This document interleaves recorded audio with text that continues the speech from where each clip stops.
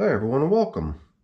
What we have here is my oldest red wiggler bin, and it's really not even a composting bin anymore. It's already undergoing what I refer to as the migration of the worms out of the finished compost.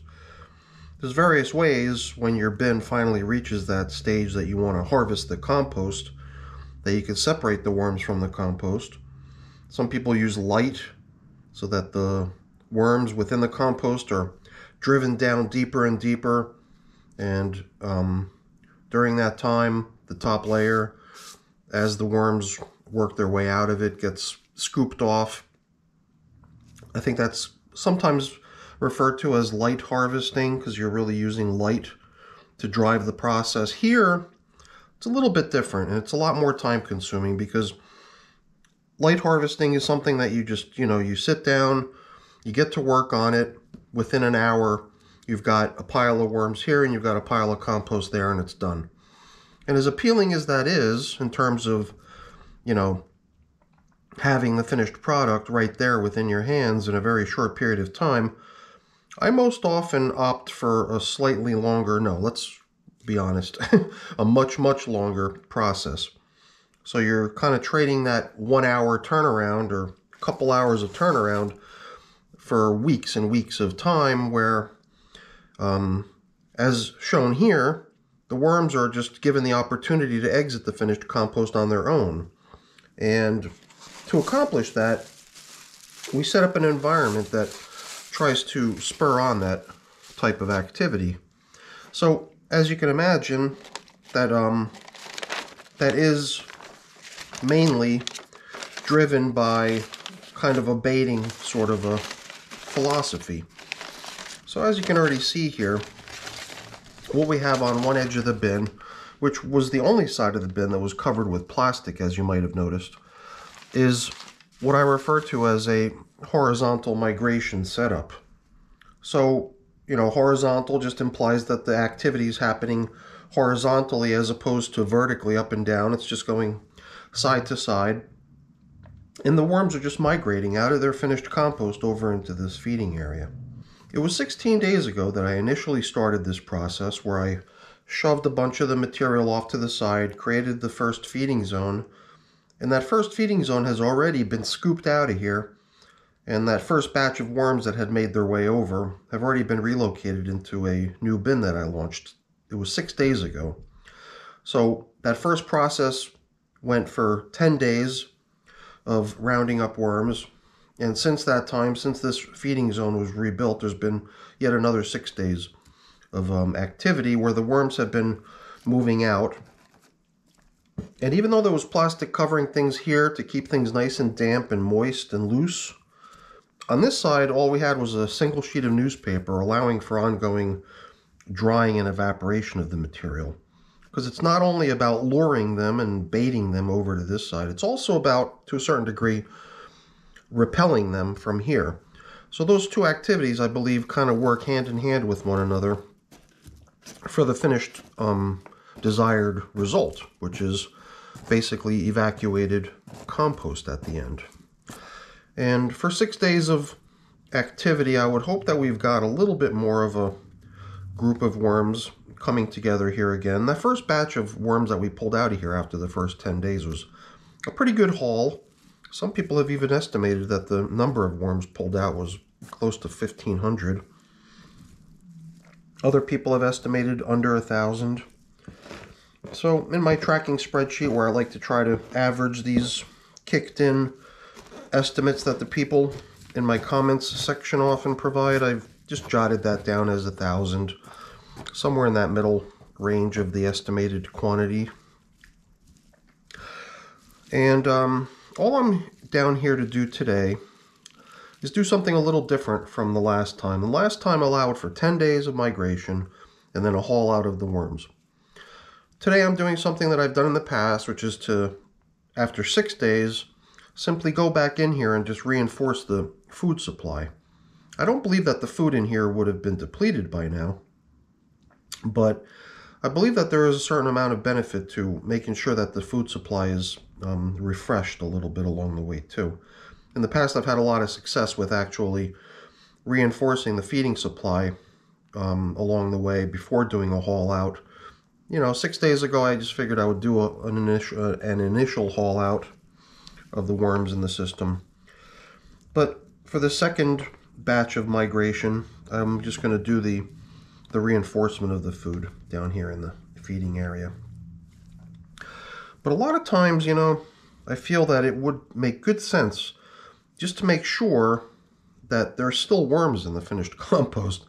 A lot of times I feel like I go through all this work to add food, and then, well, not a lot of times, but I do remember at least 1 or 2 times, I think, where I had gone through all the effort to reset the feeding zone or reinforce the feeding within the feeding zone, only to later check the material and find that the worms had already moved out of the finished compost, meaning it was a waste of time to try to continue luring them out because they were all lured out already. So my check-in here is multifold. Number one is to reinforce the food with some fine scraps that I pulled out of my freezer. A whole bunch of savory things that are gonna, once they're starting to thaw, they're gonna kick off moisture, and they're gonna hopefully really attract the worms. But the other thing here is to inspect how many worms we've got left, which is probably where we're going to begin.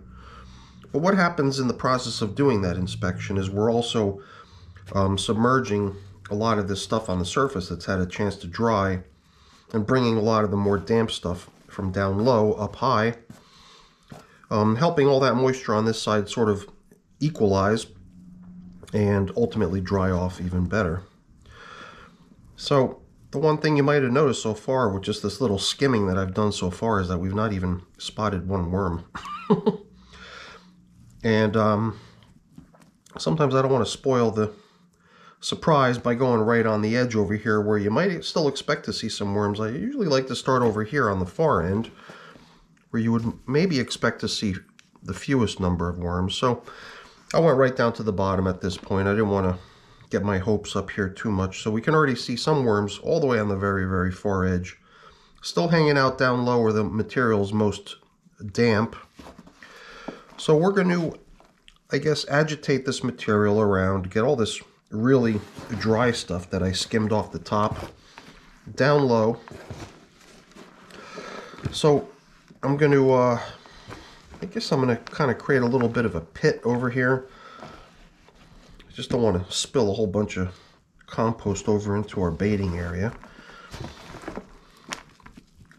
And it's kind of good that we've got a good amount of working space within this system to do this. Because otherwise these mounds that I'm creating would just spill out of the container. That's probably one of the main reasons I usually try to leave a fair bit of working room within my bins. Because some people might say, hey, your bin's only not even halfway full, why did you stop? Why'd you decide to start steering things towards harvest so soon? You could have just kept on going. You had a lot of room left, And I believe that what you're seeing here is probably one of my main reasons, because I just like to leave myself a little bit of space to work. I'm just hitting a couple larger chunks of paper and bedding type stuff as I go here, and I'm just tossing them over onto this side. I figured why not. So here we've managed to stir some of the really damp stuff that I'm pulling up from the bottom together with these dry chunks that I collected off the surface. And where I can, I'm also trying to kind of break these little chunks apart too, because any little chunk like that that's kind of stuck together due to the moisture level is going to have a harder time airing out and drying off if it's clumped together like that. So I figure I'm helping out the drying process by doing that as well. So let's till up some of this side too, a little bit more in the middle and towards the feeding area. It's just the stuff over here on the very, very edge that I usually try not to disturb too much. So I figure if certain worms have already come so far as to be at that point right near the feeding area, and they're just a stone's throw away from traversing my little dividing wall here, which is really not trying to divide anything, because you can see it's riddled with holes. It's intended to really allow the worms to get through it quite easily. It's just there for me to see where the finished compost ends and where the feeding area begins. So I'm going to leave that, you know, maybe inch and a half, inch and a half, right up against the cardboard, undisturbed. So whatever worms have come that far already are going to be able to quite easily make their way over into the feeding area, into the horizontal migration feeding zone. My funny name that I've got for it. And we'll just continue with the tilling up and stirring of the material over here. But we're almost at that point where we've got most of the large damp chunks kind of broken up and mixed together with a lot of the dry material we found on the surface. And you know, if I were to, you know, provide at least one piece of criticism about the material that we're picking through here, is the fact that it clearly has bits of, I bet you that these two things right here are both banana peel stems. Very, very far gone, but they do have a sort of a distinct shape and feel to them in those long fibers. So besides food scraps, there's also, you know, plentiful amounts of bedding scraps in here too. And every little piece of material like that, be it food, be it bedding, I believe all contributes to sort of slowing down the migration process. Because the more free of those things this material on this side is, I believe the greater the motivation you're going to provide your worms to move out and to exit the material. So the material is still nice and damp, a little bit surprising considering we're now 16 days in, you know, more than 2 weeks of the material being covered only with just a single sheet of newspaper, allowing for a good amount of evaporation to occur. But, you know, this will be the third time now that we've kind of tilled up this material a little bit. There was that first time 16 days ago when we initially set up the first horizontal migration feeding zone that has already since been excavated from here and moved over. Or at least the worms were. We tried to salvage a lot of the material that we found in the process and reuse it down in here. All the uneaten food, all the large chunks of bedding that we pulled out were all separated from the worms and returned into the rebuilt feeding area 6 days ago. And it was at that time too that we tilled things up here to help aerate. And now a third time on day 16 of this migration process, we're giving the material here one more stir to further promote the drying of the material and obviously to provide further incentive for the worms to move out. So the finishing touch here is going to be to make myself just a little bit of space that I can position the new food into. And it's at this point I'll usually start bringing back bits and pieces of what we got here, because I don't want to litter all my finished compost with any of the stuff that I pull out of here, but I would like to pull out some of this leafy material that covers the top so that I could use it to cover the entire feeding zone once we stack in the new food. Guess we got ourselves a piece of newspaper here too, which is fine. I'm already starting to catch a glimpse of the pretty good number of worms that have made their way over during these past 6 days. And I know a lot of people are just going to start commenting and suggesting, hey, why don't you pull them out too, you know? Well, I could. I certainly could, you know. There's no reason not to, actually. But I'm just not in that big of a hurry to get all the worms relocated. They can take their time working their way over here. But I guess there is also that consideration of maybe overcrowding over here. And I usually don't think that that's too much of an issue. But it does definitely seem like we've got a good number of worms piled into this feeding area. I'm starting to wonder if maybe it would have been a good idea to just do a second haul of worms today. And you know, we certainly could, if you think about it. And then all we would have to do is what we did 6 days ago, which is just to pick through this pile to try to salvage as many of the large food scraps that that they've not yet eaten, and the large bedding bits that could still be recycled. You know what? I'm having a little bit of a change of heart here. I think we're going to go for it. There's just so many worms in here. There's a lot of worms in here. So luckily I'm equipped with the tools of the trade. Pretty handy here, just to reach over and have something that you could use to suit your needs. But we're going to go ahead and we're going to do a haul, another haul. On day 16, a second haul of worms out of this migration zone here.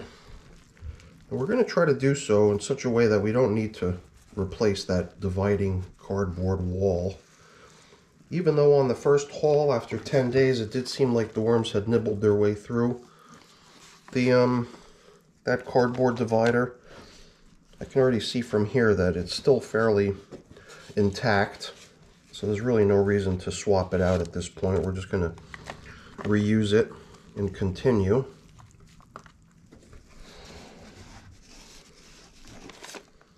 And then now it's not a matter of shoving things over to make room for a little bit extra food.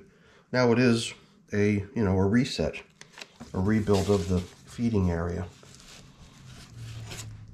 And then the part of it that I think most people are most happy about is it's also going to be a release of worms. That's pretty cool. It's a fun little deviation from what I had thought we'd be doing today. I know that some of the stuff that we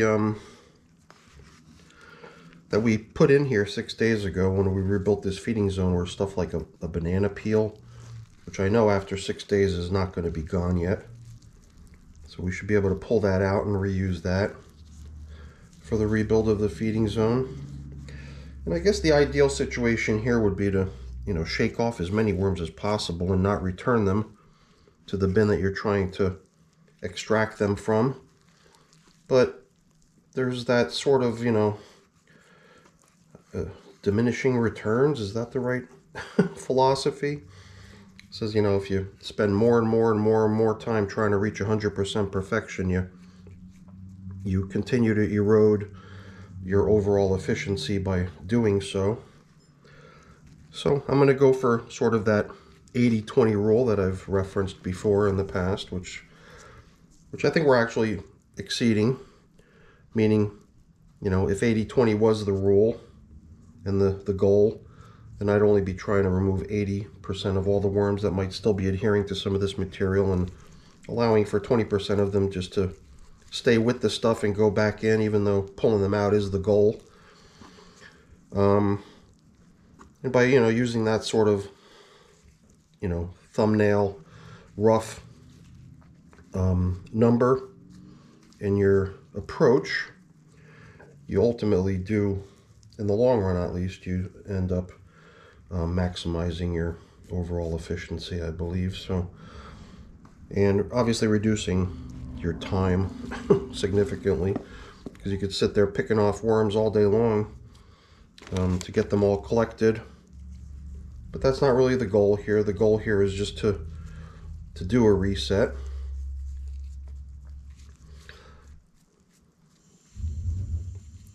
And I believe that there's a lot of value in reusing a lot of this material that's already been priming and, getting really well broken in to the point where the worms are really comfortable within it.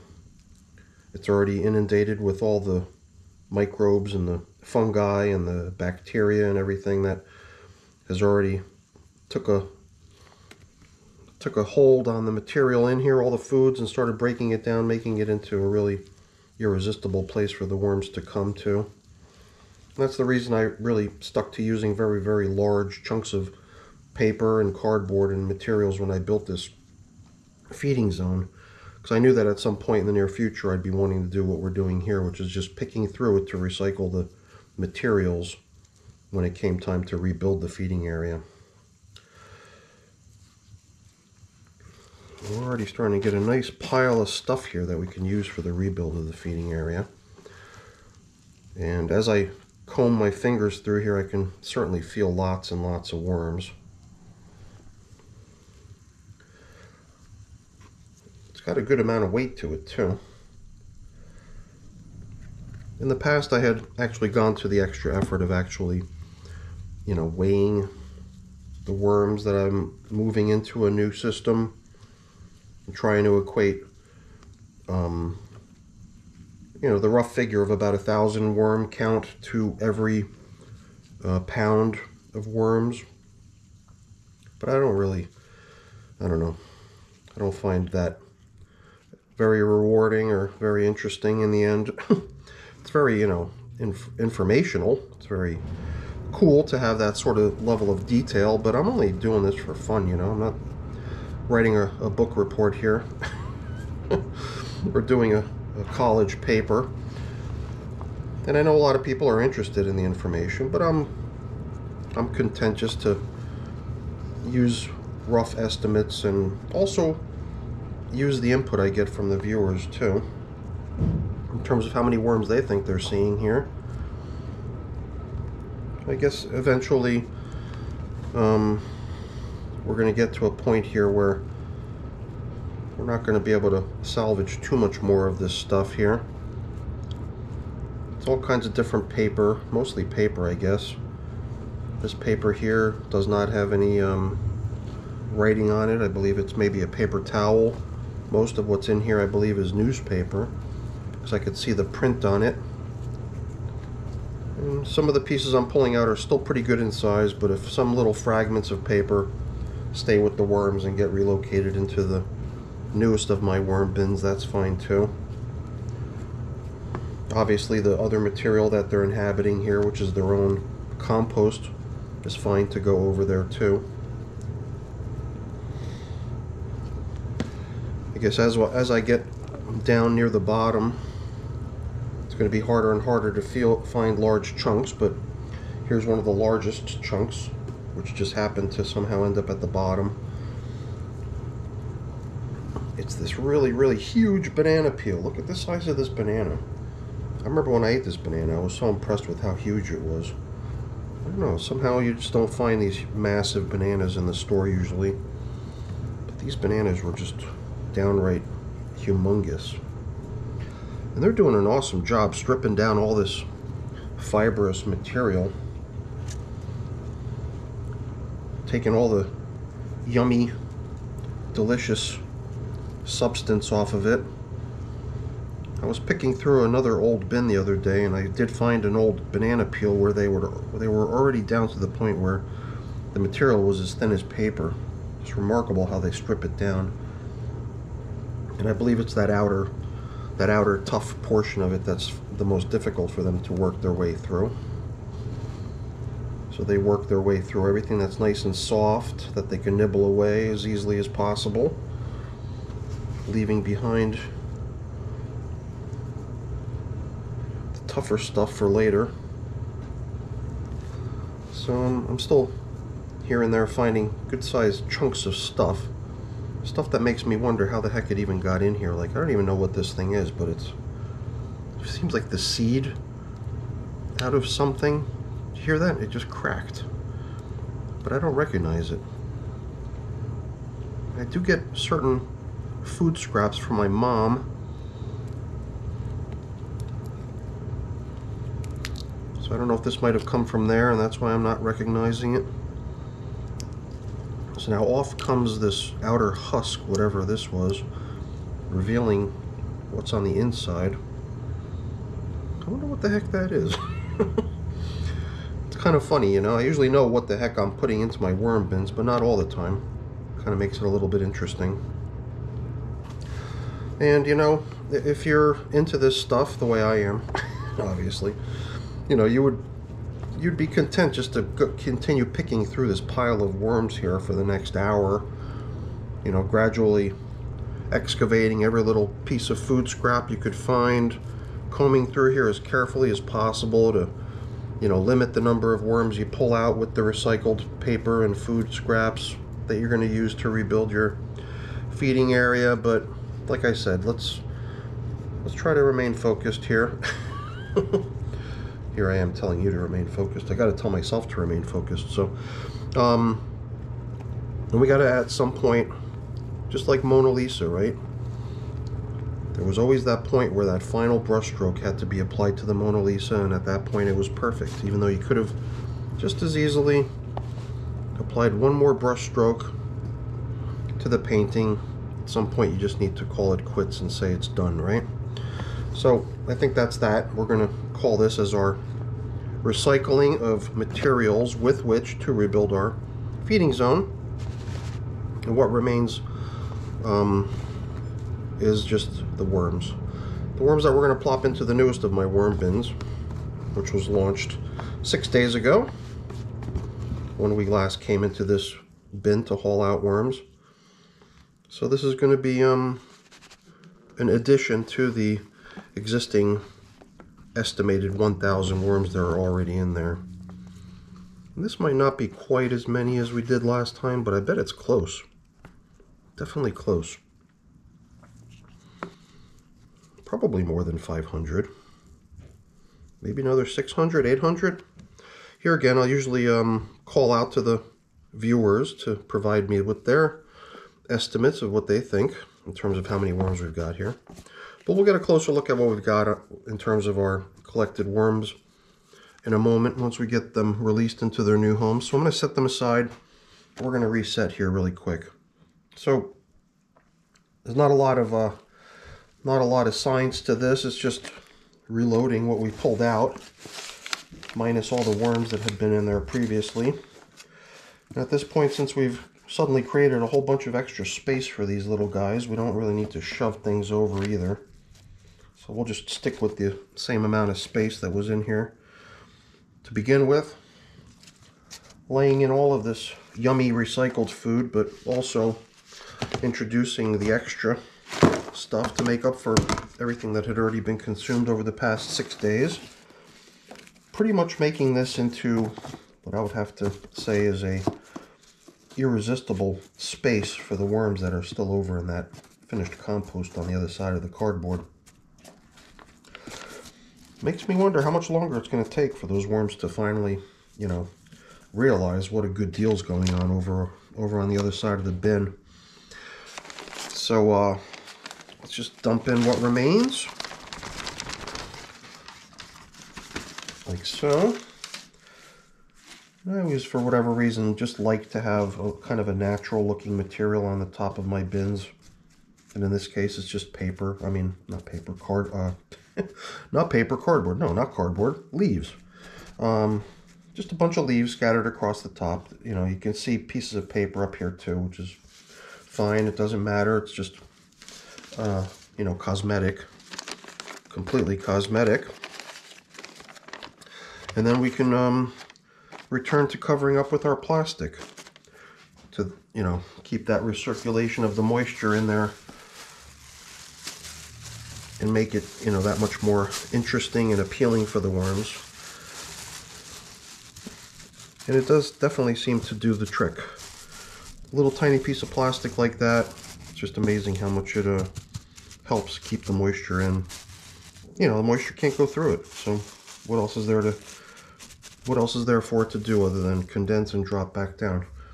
So let's go ahead and fetch my newest container. Let me just look around here, make sure I didn't forget anything. Yeah, that's it. So this is now feeding number 3 and a second haul of worms from this bin, and the process continues.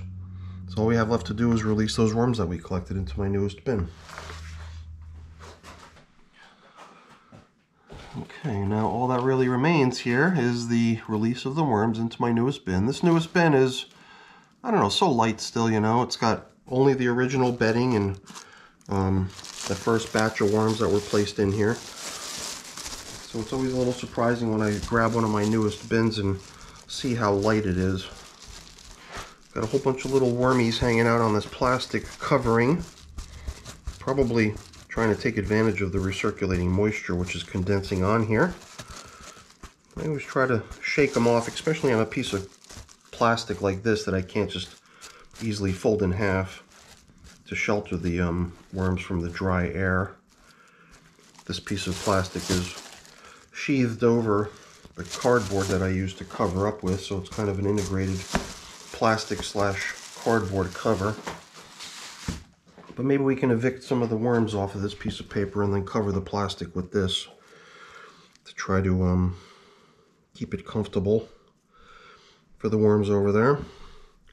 Here too we got a good number of little worms stuck to this thing, but I think if I put it down like this, then the majority of the worms that are still on here will hopefully be sheltered for a few minutes while we release the worms that we collected into their new home.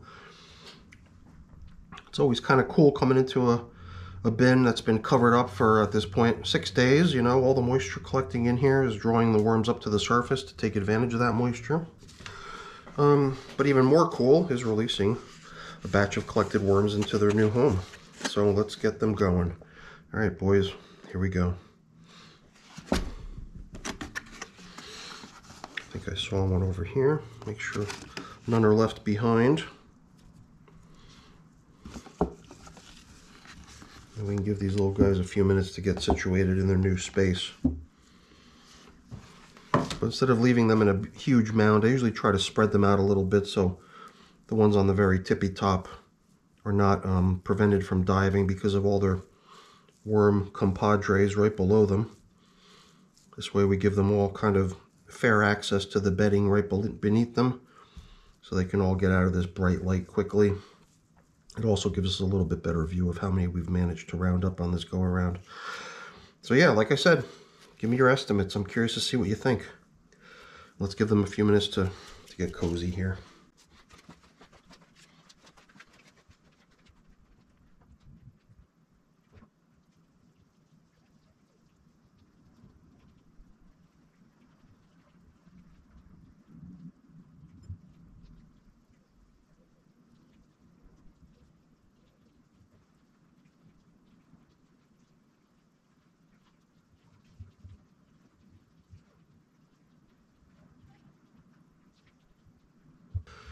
Alright, well, I'm back from the sink and I've managed to rinse off those trays that we had the food and the worms in and my gloves, and there's not much left here. I could see a couple worms still not being too bothered by the overhead lights, so we're not going to wait for those last couple little guys to clear out of view. We're going to start putting everything back together here and put it all away. But I gotta say, it's always kind of like a fun little unexpected twist when you set up to do something kind of boring and routine, such as just tossing in a little bit of extra food, and then realizing that, hey, you've got an opportunity here to do something a little bit more interesting. You know, hauling out worms and relocating them to their new home and getting the chance to watch them as they squirm out of view. So this was a nice little bonus to today's check-in on my worm farm. We're just gonna restore everything to the way we found it when we first got down here with the coverings and everything. And luckily the paper that was covering this piece of plastic seemed to keep these little wormies content enough so that they didn't go crawling off onto the dry tabletop. So there we go. We're good to go. Ready to let that migration in the other bin continue. And there again, I don't know when I'm going to check in again. It was 6 days when we checked in this time. And let's see, if we're now 16 days into the migration, my record being 18 days of getting a population of worms to completely depopulate their castings. I'm not looking at, breaking that record, because we'll be at that point 2 days from now. But I could certainly see coming back in here, maybe in another 6 or 8 days to see how things are going in that other bin in terms of the migration of the worms. At that point, we might be done. At that point, maybe all that material that was still damp enough to keep the worms from feeling like they shouldn't, feel the need to move out might be, at this point, getting a little change of heart, feeling like they might want to go find themselves a little bit more of a damp and comfortable place to be. Maybe the ongoing reduction of the food in that finished compost is also going to be a motivator for them to go over to that nice, freshly rebuilt feeding zone where there's all kinds of yummy stuff for them to eat. So we'll see. We'll see how long it takes. But it looks like we're making good progress. All right, everyone. Well, hopefully you enjoyed the video. If you did, as always, please remember to leave me a thumbs up. That's always really appreciated. And if you haven't done so already, also consider subscribing to the channel too. That's really appreciated as well. Have a great day. Thanks, everyone. Bye.